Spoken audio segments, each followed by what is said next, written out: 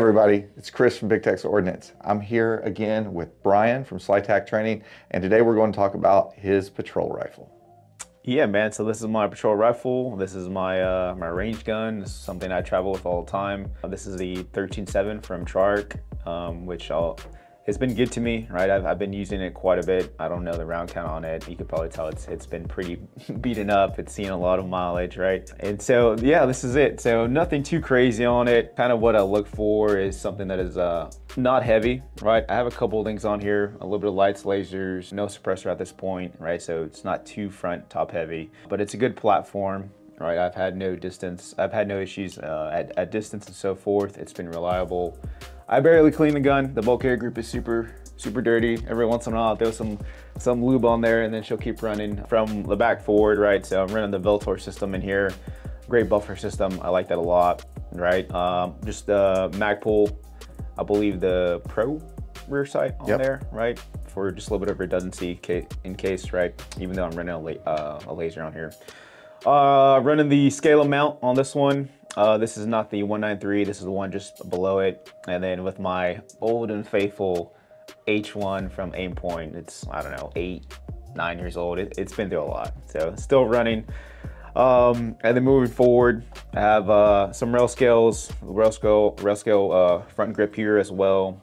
And then running the Unity Axon for constant and momentary on both the laser system and the light system. So laser from Steiner, D-Ball, and then the weapon model light is from Mod Light, and that is the OKW, if I'm not mistaken. Gen 1 OKW. Gen 1 OKW. At that, and I think the most updated thing on your weapon system is that Axon SL? Yeah. Or that Axon. Yeah, so this is kind of the newest thing that I have on here, really. Other than that, like this has been gear that I've been using a while. You can't see it here, but the headlamp for the Mod Light is also broken.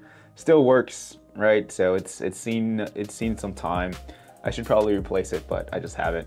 And then also running the Surefire, I think it's the DSO. Yeah. Yep. Right. So in case something happens, my tape switch breaks or something happens, I can still reach over and do momentary constant on. So I always have a fail safe in place. Okay, so I like to run that system quite a bit. And then going to this side, just running a sling from Centrifuge Training. So this is a good patrol sling. So that way when I'm seated inside a car, have it stowed away, the sling is not loose somewhere, it doesn't get caught up on something.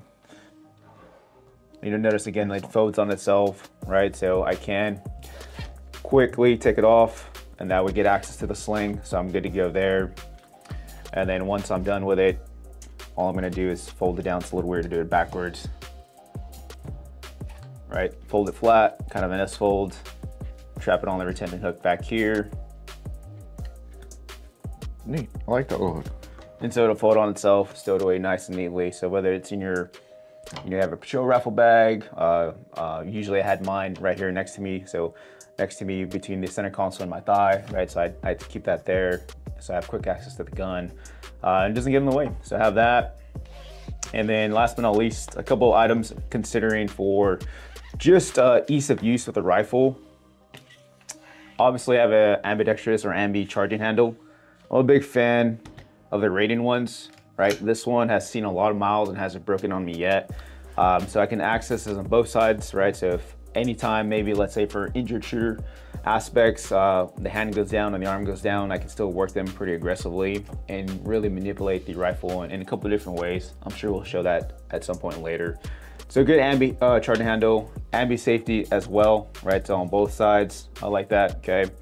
And then on the bolt latch side here, I'd run a little bit of a extended or a more of a aggressive bolt latch. So that way, if I needed to access the bolt latch or push down on the bolt latch, I could do that potentially with a shoe, right? Let's say I don't have full function of my hands, I can push down on that compared to a stock bolt latch, just a little smaller. So I like to run this this aggressive one. One's I don't remember the manufacturer for this one, so I'm sorry. But another good manufacturer is Geisley, right? So they make a good one as well. And yeah, man, that's kind of what I run within my patrol rifle system. Nothing too crazy. You notice it's still pretty slick. I try to keep it pretty slick. Excellent. Well, we appreciate you going over that. And if you got any questions for Brian or myself, drop it in the comments. And thanks for watching. squat position. Follow that thread down. I'll check my 6 before I get up, and I'm good to go there.